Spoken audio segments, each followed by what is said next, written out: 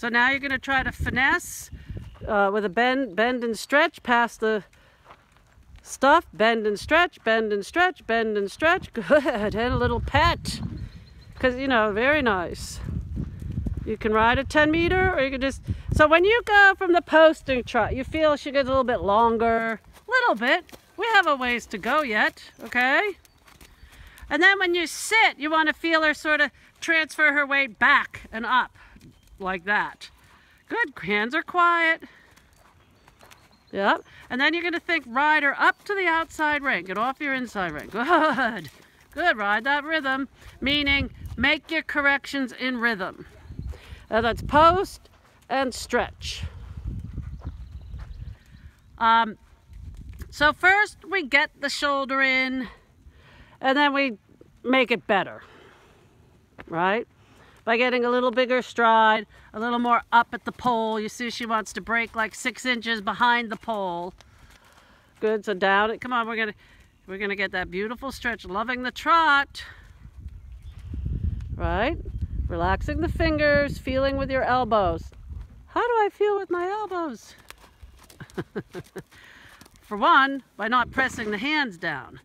And I want you to see how you're leaning to the left and looking down to the left.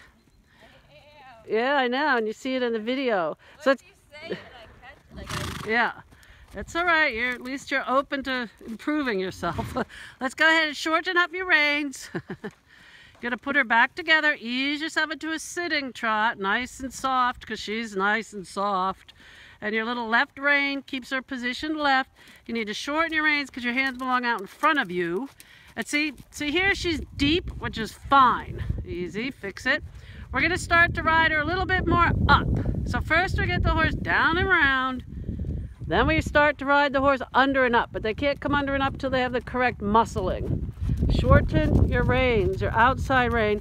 And you're going to ask her to canter by sort of dipping into your inside stirrup. You can sit this one out. Let's see what happens. Canter? Yeah. Elbows go forward and back. Right, so you got to feel the corners of her mouth, flex and stretch, look between her ears, right, and we're falling off to the outside a little bit. Good. Looking up, Sonja, through her ears. Right rein, puts her on the bit, right elbow, forward and back. Good. That's all right, and back down and round. Good.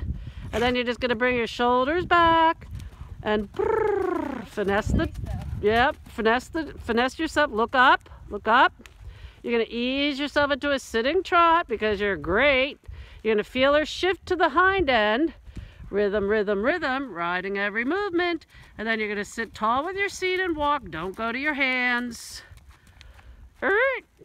Right, if you have to, you can nip it with the outside rein. And open your fingers and throw her away. Do not ride her on the bit at the walk.